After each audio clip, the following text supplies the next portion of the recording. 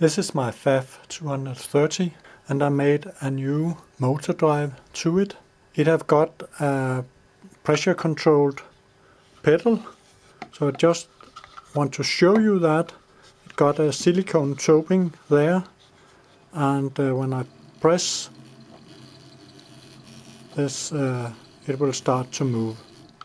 Actually, when I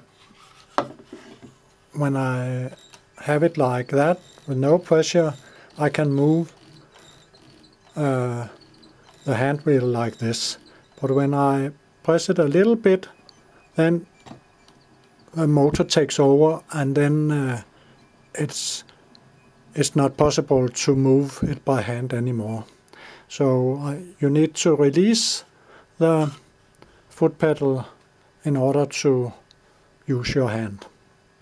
Now you see I start the machine with a pedal, and I am able to start it here with very slow speed. I can control it down to about 2 to 3 stitches a minute. Very slow. And it is actually nice when you like to position the needle just above where it should go into the fabric. This is definitely possible. Now I will increase the speed to max speed slowly.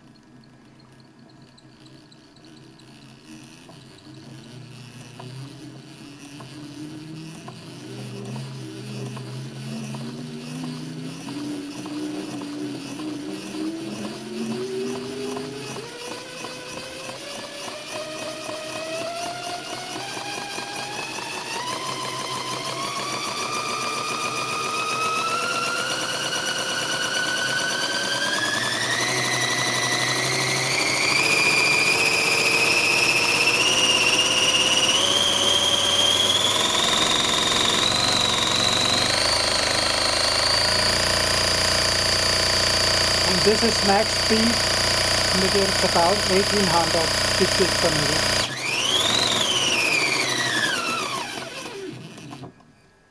Okay, now I will show that I can make some short moves by just kicking to the pedal here. And I can control it just like I want. Then it also got needle stop. It has actually got 4 kinds of needle stop. I'll set it to needle down now.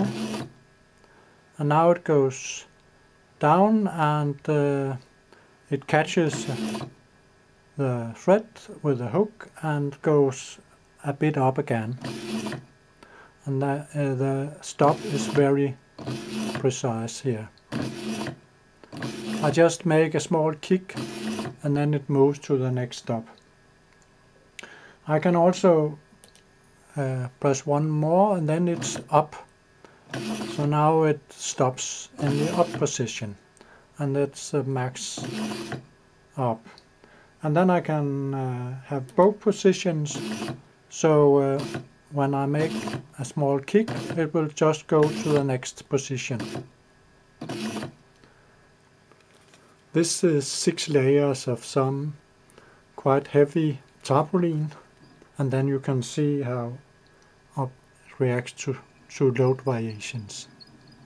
So now I make it go slow here. And it's like you can't see at all that these load variations do anything. It has plenty of force here, no problem at all. The needle here is a 140 needle. Now I do a heavy sewing test It is with an M20 polyester thread, 140/22 needle and 6 layers of vinyl. First I will lock the stitch.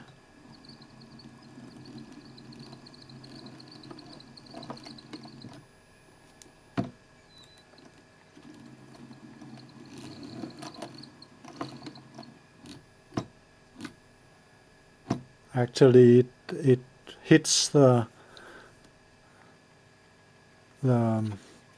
foot there. Okay, and then I go forward.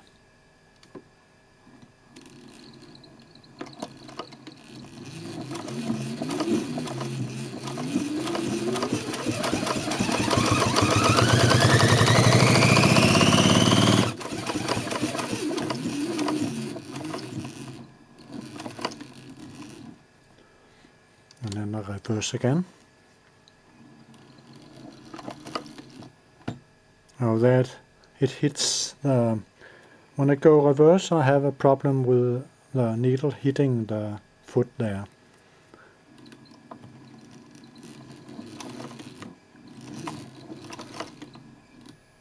There again. Okay. And then I should see how it looks like. And it's the lower line there.